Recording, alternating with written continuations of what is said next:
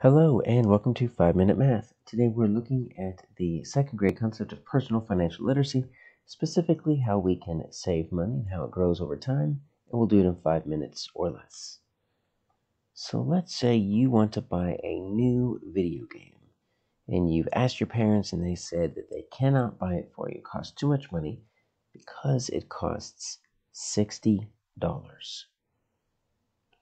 And they said, well, maybe you can save up your allowance and you can buy the new video game, but that doesn't seem very fun because you want the video game now, not later, and you don't think you'll ever be able to save up enough money for it. Well, I want to show you a way, a different scenario that might happen that will help you understand that if you save up money over time, you will eventually get enough to buy something big like a video game. So let's say we are starting with zero money. We have no money at all.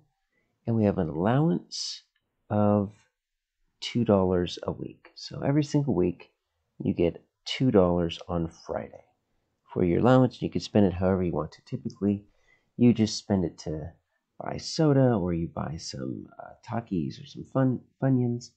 But now you want to see if you can save up your money for a new video game. Well, what we're going to do is I'm just going to make a little table. I'm just going to put week, and I'm going to put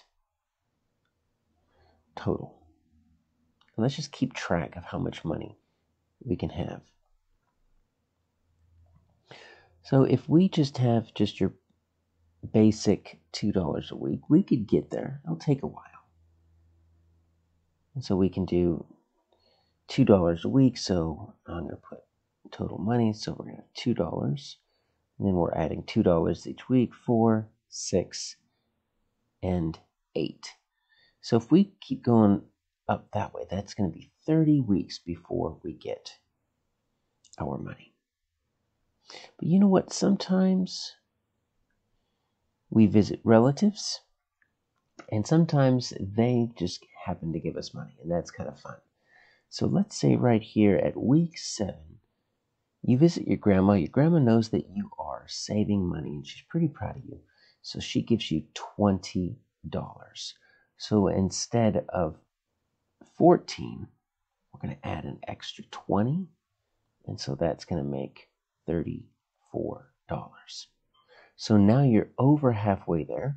So we're going to keep going. So we've got 34, and we've got 36. And here's another fun thing. I'm going to have to bring this over here to this side. Let me extend my table over here. If we keep going, what you might see is coming up in a certain week. So that's 38. Maybe in week 10, it's actually your birthday. So I'm going to put a big birthday right here.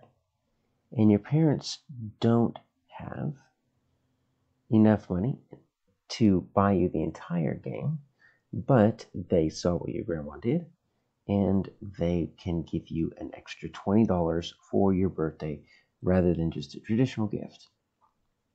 So what we're going to do is we're going to say 40 because you still get your allowance, and then we're going to say plus 20, and look at what you have.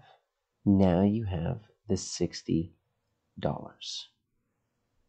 So if you saved your money and you only spent it when you had the full $60, if you didn't have any extra money here from your grandma, from your birthday, it would take a little bit longer. It could take 30 weeks.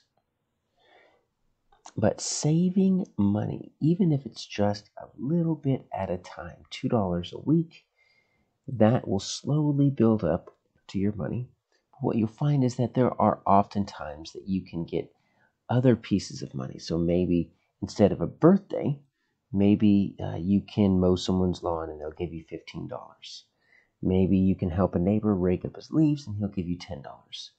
But if you are saving all of this money, so these are the extra amounts that we had. If you were saving all of these dollars, rather than spending them, you're saving them, eventually you can save everything up and you can reach your goal. In this case, it was the $60 video game.